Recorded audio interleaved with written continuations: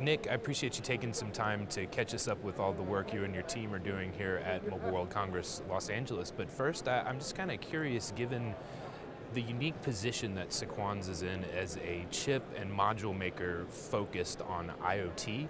So maybe to start, you could just give us a high-level overview of your IoT strategy. Sure. So before I take you to my strategy, I think the first thing we need to do is define what IoT really means to us. So we have two diverse segments in our business we call broadband IoT and massive IoT.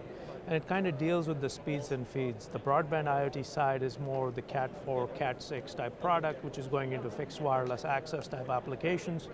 And then the massive IoT is all the other stuff that we do in the very low power, low data rate type segment, if you will. And we're kind of focused on those two areas. Now, in terms of defining our strategy, I would say for IoT, our biggest focus is really on this low power area, if you will. So we define our strategy basically and how we focus on the devices in three different segments. Number one, I would say, is integration and security. To us, that is the most critical aspect of IoT today. If you look at all the hacks and all the things that are happening out in the various places, we spend a significant amount of time in that area. By controlling our chips and our modules, our hardware, our software, our firmware, everything that goes along with that, we actually have created a system in which our security is fundamental. It's the one thing that we can say that our system is 100% secure because we control all of it. So that's the first aspect of it. The second aspect of it is the ecosystem. In this business, it's a very fragmented market, if you will. When we talk about IoT, we talk about applications like tracking, we talk about applications like metering. In industrial, there are probably 50 different kinds of applications out there. There is pet tracking, there's asset tracking, and the list keeps going on. There's about 20, 30 different players in each one of those segments, if you will. And what that ends up doing is you can't create a solution for every single customer. So what we decided a long time ago is the way to do that is with the ecosystem of partners. So what we've done is we've grown our partnerships with companies like Skyworks, with companies like Renesas. Renesas is building microprocessors, Bluetooth, Wi-Fi. With the recent acquisition of Dialog, they've actually increased that. With companies like Infineon, who's again acquired, an MCU company that has acquired bits and pieces of other companies. We have NXP, we have Microchip. So what we're doing is we're partnering with these people in order to create complete solutions for our customers that can simplify them taking these solutions to market. And then the third part of it is really the customizations. It's not a one-shoe-fits-all approach in IoT. What it is every customer that we've talked to requires something a little bit different. And what we're able to do really well because of our focus and our ownership of our chips and our modules is basically be able to take the unique requirements of these customers and do small little things for them. So those three things is what I think is fundamental to our chips and modules in terms of our IoT strategy and what defines our IoT strategy. Right, and maybe we could segment our conversation a little bit and start by looking at LTE-M and NB-IoT. I know you're in the second generation of your Monarch technology. Can you just give us an idea of the market traction you're getting and how the product's being used by your customers? Oh, sure. So indeed, our Monarch has been a phenomenal success. The entire Monarch 2 solution that we're selling today is adopted by a very large, diverse customer base. So let me talk about some of the successes. So we're seeing success, very strong success in areas of medical, in areas of metering and smart city applications. And let me explain a little bit more what in those segments is really doing well. So when we talk about metering, if you will, the market segment of metering is very significant. I mean, there's hundreds of millions of meters deployed, and all these are being digitized with cellular today. So we're having success in metering because what we can do is by controlling our chips, our modules, like the Monarch 2, we're actually able to do power consumption which is on an order of magnitude less than what our competitors can offer in this field. Just to give you an example, one of the companies we're dealing with today in the metering segment was able to take their battery life on the same battery that they're using today. They were doing about 12.5 years, and they just switched the module from a competitive solution to a Sequans-based one, and were able to get 23 years from the same battery. So that has been very good in terms of us. The metering segment is one of our very strong verticals, if you will. The second one I talked about is the medical segment. So again, some of these medical devices are being driven by insurance. Insurance is paying for this. Post-COVID, what we start to see is many of the healthcare is going to go remote. You have telehealth and you have all these things popping up, and the insurance companies need to provide this healthcare to these people. And the way they're doing that is they're actually putting cellular in some of these devices, like blood pressure monitors, body scales, heart monitoring devices. And the reason for cellular in these makes sense as opposed to Wi-Fi, because most of these are being used at home, is because people don't know how to configure Wi-Fi.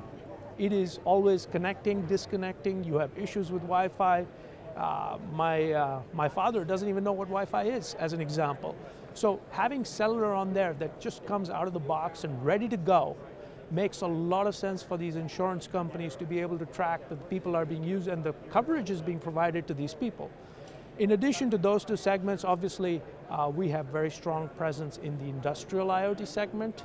We have very strong presence that continues on our asset tracking business. We were designed in with a lot of our Cat 1 solution, which is before Monarch. We called it the Calliope. And all those customers are now transitioning with us to the Monarch 2. So there is a group of applications in the past which continue to move with us as we transition from the old Cat technologies to the newer Cat M1 Monarch 2 based solutions. I also wanted to get some perspective and insight from you around private LTE networks.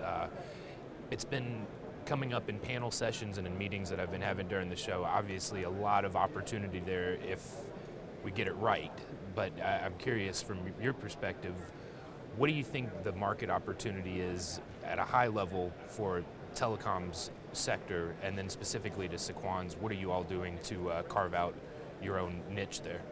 Yeah, so that's a very good question. I mean, for Sequans, private LTE is a very important segment for us, and I'll kind of elaborate a little bit more. To me, I see two different areas of private LTE for us. Number one is when a customer comes to us and says, I'm building something very unique, I want to have my own network, and I want you to do something customized for me. Again, coming back to the original thing where we started, where we own our chips, our devices, our modules, our firmware, our software, we can do all kinds of things for customers. So we have a group of customers that have actually asked us to add Doppler features because they're communicating over satellites. That's a private LTE network that they have. So we continue to invest in that, and we continue to monetize that business with these very large companies that want to do something very unique, which is completely different. The second aspect of private LTE that we see is the up-and-coming CBRS network, and we've had a lot of excitement and enthusiasm from people here in the show asking us about our CBRS. Now, going back, Sequans started as a WiMAX company back in the early 2000s. And WiMAX, if you know, is really 2.5 and 3.5 gigahertz. And as we transitioned into LTE, we kept that frequency with us. So CBRS has been ingrained in the company from day one. We decided about 1.5 years, 2 years ago that we would take whatever that was and build our own CBRS only, private LTE only chipset. So this module.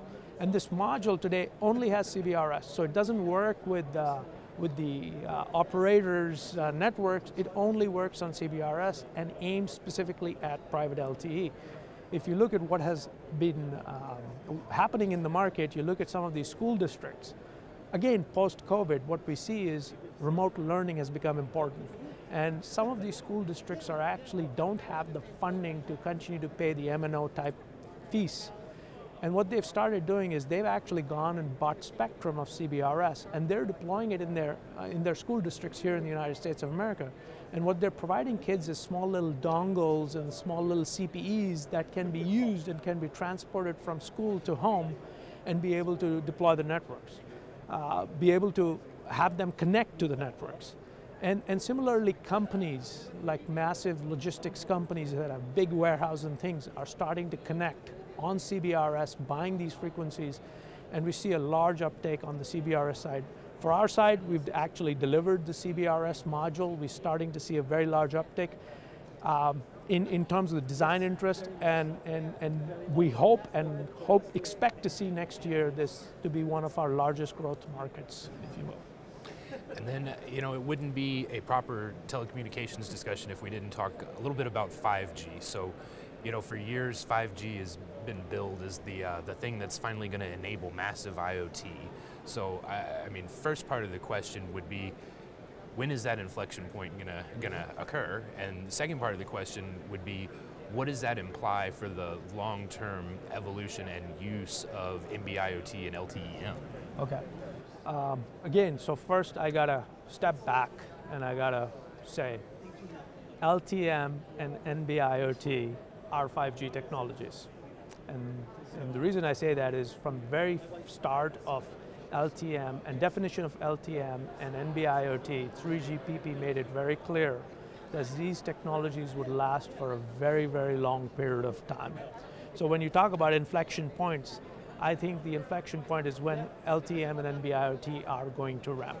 Now in terms of 5G and things and evolutions that we will see happening in this LTE-M and NB-IoT game is on a software perspective, our LTE-M chip and our NB-IoT chip already supports releases that go out into the future. Release 15, release 16, release 17, we've done all the work, we've designed and built the chip such that we can incorporate all these things. The good things coming out of 5G, as people call it, which is really the new radio part of things, is there's going to be some better coverage, there's going to be some better latencies, and there's going to be dynamic spectrum sharing.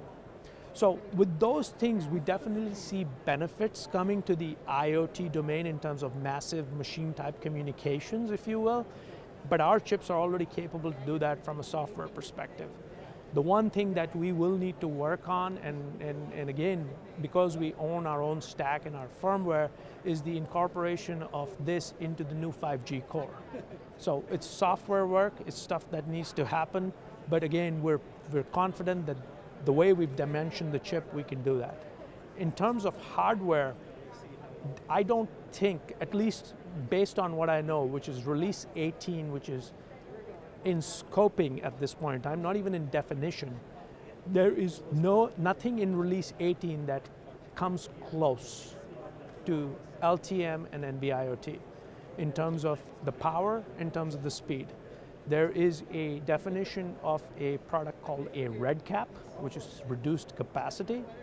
It'll start getting down to about the 100 megabit type range, maybe the 50, maybe the 40 megabit type range, maybe start competing with Cat1 type technologies, but it's never going to drop down to the LTE-M and NB-IoT side of things. Now over time, I would expect that the 3GPP is going to look at ways to have LTE-M/NB-IoT type hardware for new radio or for release 19, 20, 21, whatever that may be, but I think we're a long ways away from that. In summary, for me, the most important thing is, in terms of 5G, LTE-M and NB-IoT today should be considered as 5G enabled, 5G ready, and we're ready for it today.